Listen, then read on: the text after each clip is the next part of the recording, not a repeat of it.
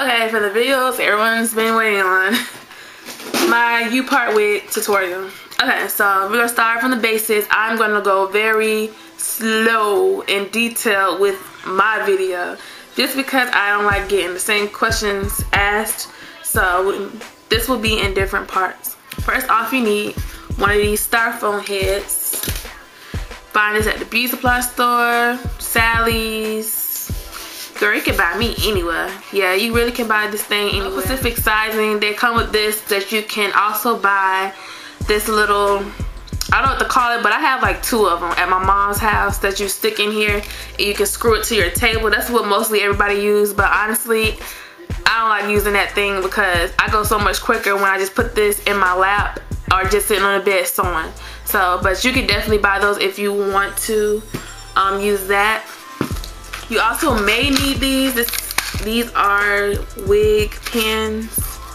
I'm not quite sure if these are beneficial to you, but I find myself, you know, using them off and on. You know, just positioning the wig and making sure it doesn't slip or anything. So they come in handy. I got these from Sally's. And this one is just the dome cap from Sally's. Smooth fit in black. This is what it looks like. It's a dude on the front. Dude on the front think he's cool. Yes, that's him. There he goes again. Proclaim. Proclaim. Dome cap. Regular old cap. It has a little spandex on the sides, which I find beneficial while sewing in it. It is beneficial. Gives you a little more room to play with if you want to change the position of it to the side or in the middle or something. So this is what it looks like. Stretchy. At first I was worried about it not being small enough for my head, or big enough, but honestly this will fit anybody's head. Okay, I believe it will. Once you start sewing and seeing how it's done, you'll understand more. I kind of like to use this right here. The middle of it has these 2 lines. I kind of try to use this as my focus point of the wig, the middle part of it, because it's easier to kind of see where I need to stop it and where my part's going to be, so make sure it's easy. I like to sew mine on. It's easier to do a quick weave with it with glue, but I'm doing that with this short, yes, you heard me, super short hair, bump hair that I got. I'm going to do a tutorial on how to make that. But for now, I'm using a sew and technique with my thread you get from the beauty supply store in black. They sell it in brown. If your hair is brown, you can use brown. About 6 needles at a time, so I have to rethread as much. I double thread mines like this with a little ball point at the bottom. So curved needle, 6 of them. Already using my doll face galore hair. Which is this right here. It's very pretty hair, but the reason I haven't done a review yet is because I can't figure out how to blend this with my hair for nothing in the world. I cannot figure out how to blend it. It's too silky and too straight for me. But this hair it's crazy gorgeous. Like, it's so pretty. It's just gorgeous hair. You know how I am with super straight hair. I can't do nothing with it. So I'm gonna still try and do something with it. I will have a video on this, but I'm just showing you to show you how the cap should come out.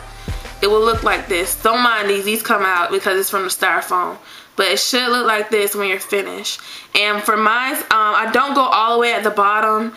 Later on I can go and add some hair down here, because sometimes when I sew it, I kind of like the hair to look like it's coming out of my scalp. I can't explain it, but it's the way I sew mine down that I don't need to put hair all the way at the bottom, but I'm gonna do it for this wig because I have a lot of hair. Also over here, this is where the spandex is, and that's why I say it comes in handy, because that's kind of your guide as when you're sewing. You don't need this much out when you're sewing it, but as time goes on, you can go and snip more and more off once you get more comfortable with sewing it down. So that's why I said the spandex side is very helpful. I don't sew all the way to the ends. Sometimes I do, sometimes I don't. For this one I didn't, but it doesn't really matter. It depends on how you feel about it. All I did was cut it down the middle, and this is how it looks. So as you see, most likely I'll go and fold this, see how that is, and then I'll just sew it down so it's be a neater closing point. but for the most part this is all, and that's what you should get. So think of it as an invisible part, and you just come down the middle. So this is what our finished project should look like. We'll be using is from In Our Hair group. I had this hair for a while, yeah. I was so anxious to put it in, so I'm gonna make a wig out of it. I have their Malaysian wavy hair this time. It hasn't been washed yet or anything. I'm just gonna show you how the hair looks. So pretty. I actually have two 20s, but I'm just gonna call it 18 because you know I'm gonna cut it. So this is the 16. So none of this hair's been cut yet. Wash it. I'm gonna wash it and stuff when I'm finished with making it. So this is gonna be our demo hair for the U part, and I'll be back in the next video showing you how to do it. But this is the basic 101 video with all the things you need, so I don't get any questions. So yeah, next video.